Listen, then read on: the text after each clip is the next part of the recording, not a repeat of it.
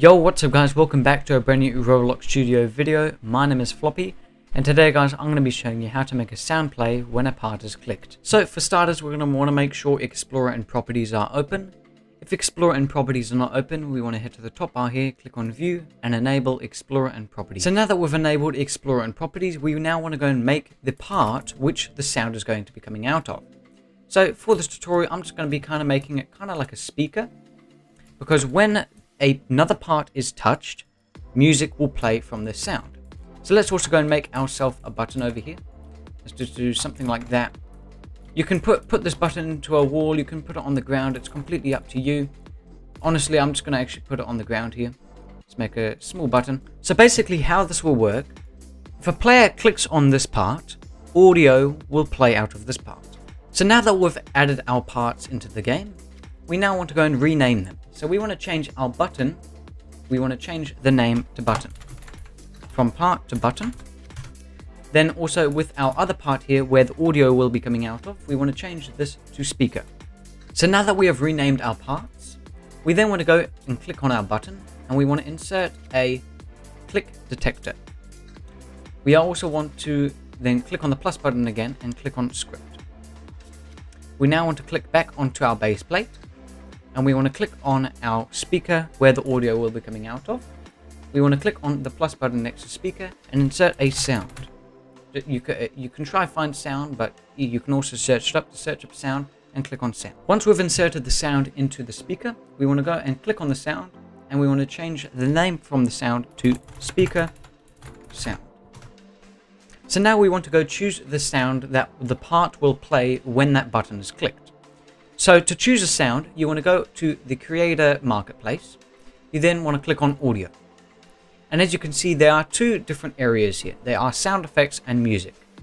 If you want to use music, you can. But you are also able to use sound effects. For this tutorial, I'll be using this fire alarm here. Basically, that is the audio that is going to play when the part is touched. But please feel free to use your own audio or any other audio that you would like. But for this tutorial, I'll be using this fire alarm. So now that you've chosen your sound, you now want to go up to the top link here and copy the sound ID. You want to double click on the big bunch of numbers, copy that, Control C or right click copy, and we want to take that back to Roblox Studio. So now that we have the sound ID, we want to go up to our Explorer, go find our speaker, and then we want to click on our speaker sound. You then want to scroll down to Asset and find Sound ID. We then want to Control V or right click paste our ID there and click enter. You are able to preview it here, but as you guys can see, our sound ID has now been inserted into our sound ID area. You are able to adjust the volume of it down here. You are able to adjust that, but leave the playing and looped unticked. So now that we've inserted our sound ID into the speaker sound, we then want to go and click on the script on the button. We then want to remove all the previous code that is in the script. And then you want to go down to the description of this video, copy and paste the code that is in the description and bring it back to Roblox Studio. Control V, right click paste. If your speaker is not named speaker, the script will not work. So let's say your speaker is named speaker 1, for example, okay? Or your sound is called speaker sound 1. The script will not work. So to change that, let's say you have speaker 1 and speaker sound 1. You want to go to line 3 here where it says local sound effect equals game.Workspace.Speaker. You want to change speaker to speaker 1. You're also wanting to change the speaker sound to speaker 1. That is just an example. But let's say you have it named something else. Let's say your speaker is called car. You want to change the speaker to car. Or let's say your sound is just called sound. You want to change this just to sound. So once you've finished adjusting the script, if you have adjusted the script, we then want to go and click the X button next to script, and we want to go and click play. So as you guys can see, we have just loaded into the base plate. Also, please make sure your Roblox volume is on, or you will not be able to hear the audio. Then you want to go and click on our button. And as you guys can see in the background, the audio is playing from this part. The further away we get from this part, the quieter it gets. The closer we are, we are also able to adjust a couple more things. Let me zoom into the script here so it's a bit easier for you guys to see. we are also able to add a couple more things to the script to make it even cooler. So let's say we wanted to make this part shine red whenever it's clicked. Okay, so let's say we wanted it to shine this color whenever it is clicked. And when it is not being clicked, it can be green, for example.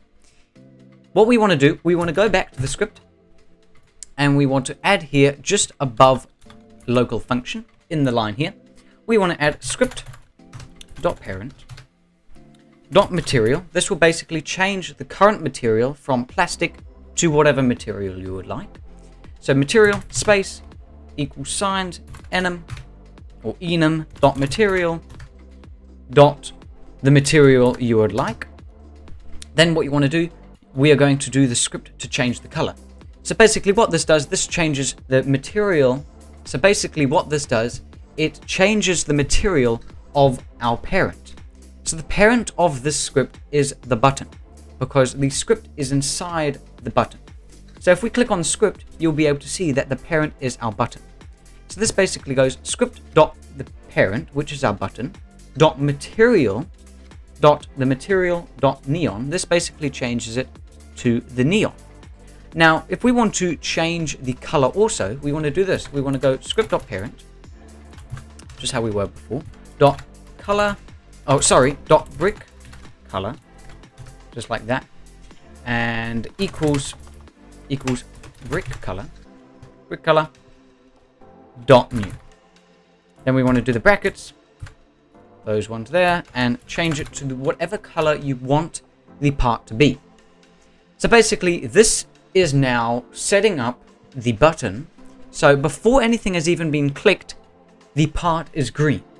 So without us even having to change the color of the part in here, like this, the script will do it for us automatically. So when we load into the game, the part will already be changed this color in a neon frame. So if we go and close the script and we go and click play, we should load into a base plate where the button is already green. As you guys can see, without us even doing anything or changing anything in Roblox Studio, in the properties of that part, the button is green. And if we click it, the audio will still play. So let's say we want the the button to change color. We want to go down here to where it says sound effect play. We want to make a space below wait, and we want to type in script.Parent.Material equals Enum.Material.Neon. This is basically assuring that the material is neon after the sound is playing. We then want to go and change the color of the material or the part when the sound starts playing and when it is clicked. So we want to go script.Parent, just like that, and BrickColor equals BrickColor.new. We want to change the brackets just like that, and let's make it a bright red, just like that. So now when we load in and we click it, it will make sure that it is on neon, the material is neon, and that the color is bright red. Now let's say once the audio has finished, it's going to change back to the lime green that was originally up here. So we just want to make another line below the SoundEffect.Ended and wait. We want to make another line there and do the exact same thing as we did before. Script.Parent.Material equals Enum.Material. Oh, sorry, I spelled that wrong. .Material. .Neon. This basically makes sure that it is on the neon texture, or it will not shine bright. So we're making sure that the part is neon. We then want to make another line and do the exact same thing. Script.Parent.BrickColor equals BrickColor.new, and then the brackets, and we want to change this back to the lime green. So basically how this will work now, without us even pressing the button or clicking on the part will turn to lime green as soon as we join into the game. But as soon as the part is clicked and the audio starts playing, the part changes to the neon texture, or assures that it is on the neon material, and then it also changes the color of that part that we clicked to a bright red. Then once the audio has finished, the button will make sure, the script that will make sure the part is on neon, and then it will also make sure that it is changed to lime green. So let's go test it out. So if we click the X by script and we go and click on play, as you guys can see, we have started off with the button green, shining green, but the moment we click it, it changes to a red color and the audio plays. So until this audio ends, this button will be red and shining red. And as you guys can see, the audio finished and the part changed back to the green. This additional part of the script will be in the description of the video. It will be the second script in the description. You'll see one called script 1 and also one called script 2. This is going to be script 2. So if you want your parts to change color when it is clicked, script 2 is the script for you. If you guys are a little bit lost or you don't really know what you're doing, feel free to send me a message on Discord and I'll happily help you out. But anyway guys, I'm going to wrap up the video here. If you did enjoy, I'd appreciate if you do consider liking the video and subscribing to the channel. I'd really appreciate it. But anyway, have a lovely rest of your day guys, and I'll see you all in the next video. Peace.